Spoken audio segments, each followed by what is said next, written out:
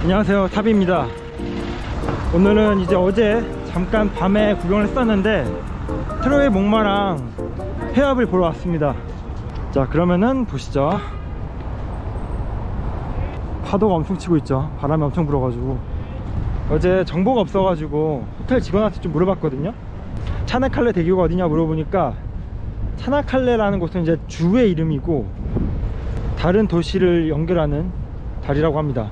그래서 제가 여기서 보러 가긴 좀 힘들 것 같고 나중에 이스탄불 갈 때 운이 좋으면 볼 수 있지 않을까, 일단 저는 그렇게 생각하고 있습니다. 아, 근데 바다 진짜 오랜만에 본다. 이스탄불에서 보고 처음 보는 거니까. 이제 트로이의 목마가 보이기 시작합니다.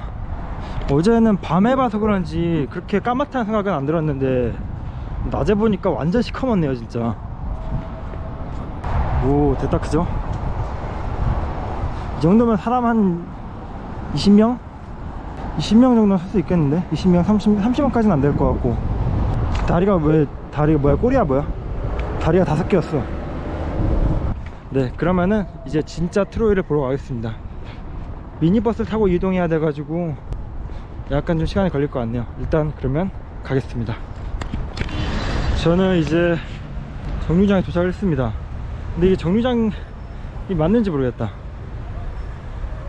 다리 밑에 그냥 버스들이 줄지어 서 있어요. 이거 일일이 물어봐야 될 것 같은데. 매표소라도 있으면 매표소 들어오면 되는데 식당 같은 게 있고, 식당이 겸하는 건가? 가끔 그런 데 있잖아요. 가서 물어볼까? 내려와봐. 들어와. 오토가르? 오토가르. 트로이. I want to go to 트로이. 세계여 오토가르. 오토가르. 오토가르. Yeah. 나는 오토가르 되면 트로이.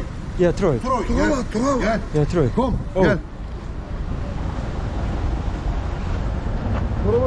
돌아봐. Aşağıdaki araba. Tamam. Gel. Troy'a hangi araba gidiyor? Bu değil mi? Troy. teşekkür ederim. Ben teşekkür ederim. Hadi bakalım. Abi getirin. Thank you very much. Troy. Yeah, thank you. What time? 1 minute. 오케이. 오, 탔습니다. 아, 터키분들 진짜 착하셔. 진짜. 오, 근데 이렇게까지 친절 받은 건 또 처음이네. 그리고 또 트로이가 여긴 유명하니까. 그래서 트로이랑 오토가르가 들으시고 설명해 주셨어요. 착하셔. 좀 감동 먹었어. 네, 그렇게 해서 일단 버스를 탔고요. 이제 곧 출발한다고 합니다. 근데 아무도 안 탔어. 나 혼자. 출발하겠죠? 1분 뒤에 출발한다고 하니까. 근데 1분이 묻지 않은 것 같긴 한데 하여튼 가보겠습니다. 저는 이제 트로이 마을에 도착했습니다. 트로이라는 지역이 있는 건 아니고요. 트로이 근처에 있는 마을이죠. 아까 타시는 분도 이 근처 시골 마을에 타시는 분 몇 분 말고는 안 타시더라고요.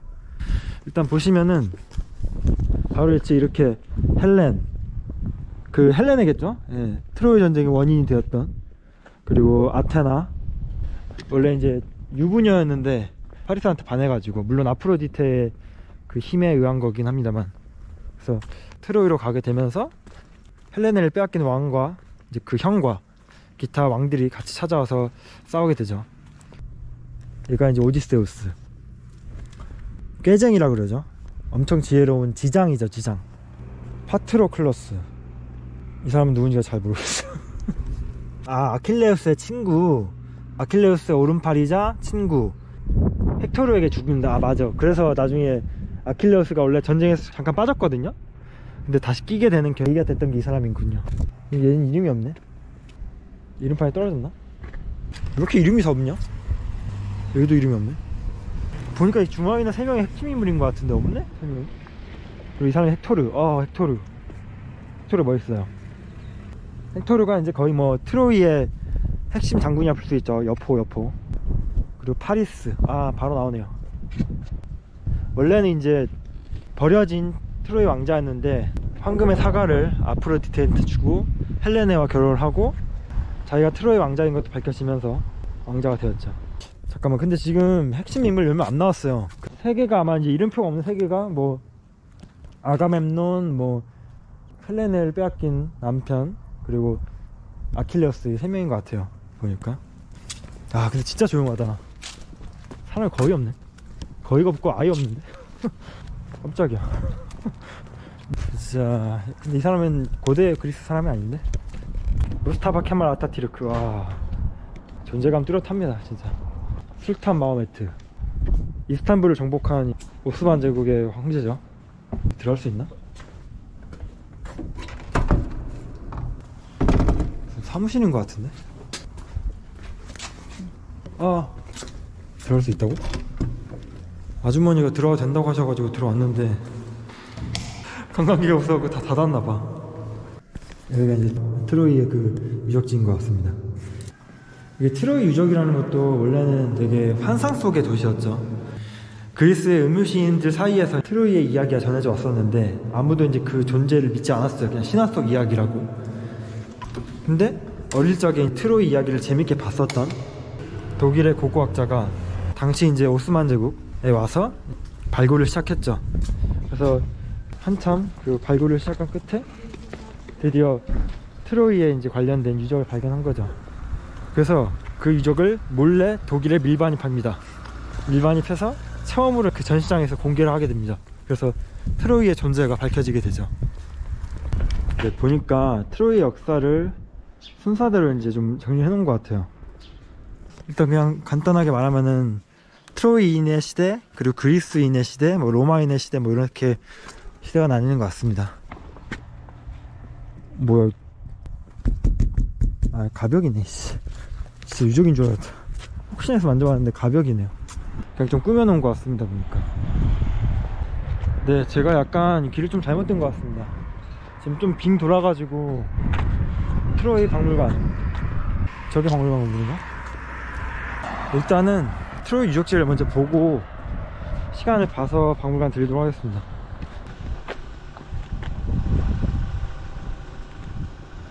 야야야, 또 강아지가 왔습니다. 댕댕아 일로와. 컴온. 왜 갑자기 따라오더만 부르니까 안 와. 카메라 켜니까 안 옵니다. 대박이네. 네, 트로야. 아 이거 정말 알 것 같은데. 이제 헥토르가 아킬레우스의 친구를 이제 죽였잖아요. 아킬레우스가 이제 그 복수를 하러 나왔습니다. 그래서 뭐 어쩌지 헥토르를 잡았어요. 그리고 어떻게 했는지 아세요? 마차에다 달고 성을 3바퀴 돌았습니다. 거의 뭐 고인 능력이죠.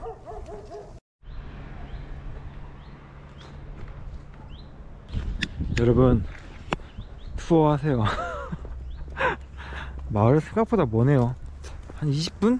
25분 정도는 걸어와야 될 것 같아요 보니까. 네, 이제 트로이라고 있네요. 네, 트로이 유적 안으로 들어왔습니다. 박물관이랑 이곳 유적지 통합권을 샀습니다.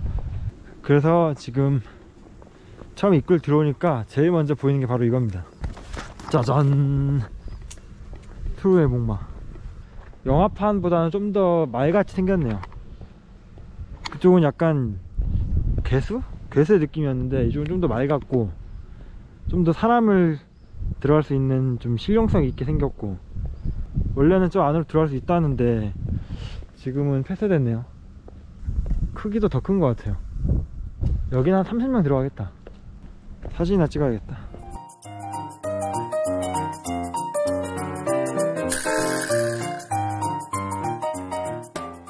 네, 바로 보이는 게 그리스식 돌기둥들이네요. 아니면은 저게 트로이식일 수도 있고.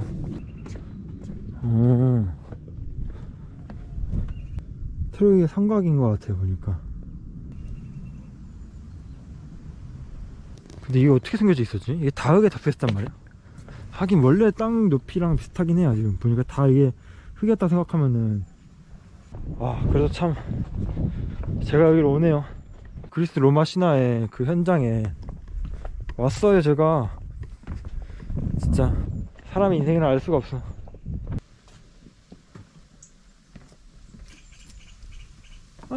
뭐야, 잠깐만 같이 가. 다람쥐야, 포로리야, 포로리 어디가?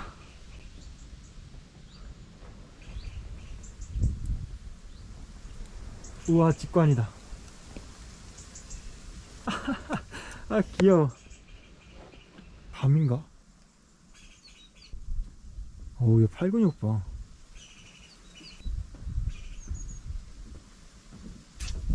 간다. 어디가?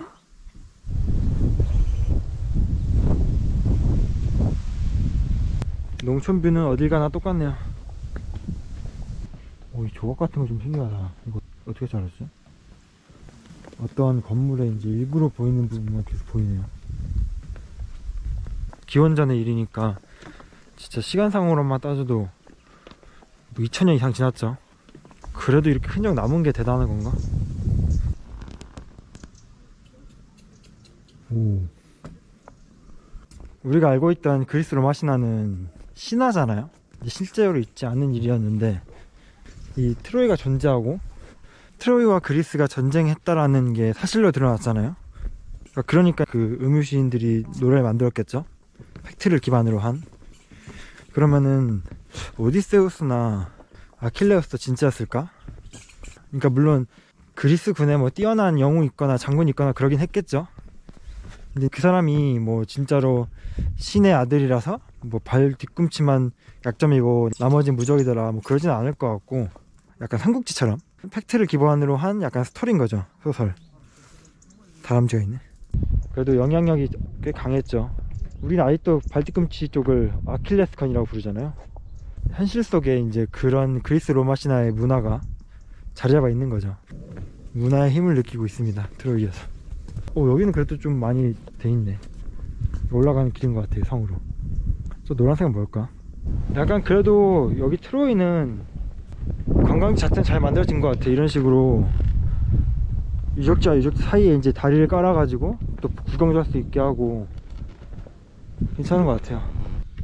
그리스 특유의 원형 공연장 이런 거 같네요. 하여튼 트로이 유적지는 거의 뭐 이런 식인 것 같습니다. 터예요, 터. 네. 깜짝이야. 다람쥐가 방금 옆을 지나갔어요. 다람쥐 보는 재미가 있네, 여기가. 다람쥐 맛집이요. 다람쥐 집도 만들어주고.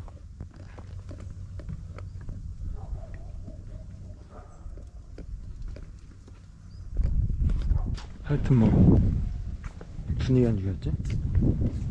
여기서 발굴된 유물 같은 거는 태반은 독일로 밀반입됐고요. 나머지는 근처에 있는 트로이 박물관에 있대요. 그리고 여기에 그 60리라 6,000원어치의 가치가 있는가 라고 물어보면은 그리스 로마 신화를 재밌게 봤으면은 그 가치가 있을 수도 있겠다는 생각이 들어요. 저는 그래도 온 거에 대한 의미가 있다고 생각하거든요. 그래도 뭐 허무까지는 아니에요. 예, 저는 허무까지는 아닌 것 같아요. 관심 없는 사람 오면 진짜 재미없을 것 같고, 왜냐면은 그냥 돌밖에 없어요. 예, 이게 다니까 관심 있으면 재밌을 것 같습니다. 물론 관심 없으면 여기까지 오지도 않겠지만은. 아, 비 올라 그러네. 비가 오기 시작해서 일단 우산을 썼습니다. 이게 길 자체는 그냥 시계 반대 방향을 해가지고 빙 돌아서 오면 되는 루트예요. 중간중간 뷰포인트로 들어갈 수 있는 또 다른 길이 있는데 뭐 거기 갔다가 다시 돌아오면 되니까, 예, 확실히 잘 만들어진 것 같아요. 저런 트로이 목마까지 만들 정도니까. 근데 암만 생각해도 저 창문은 좀 에반데.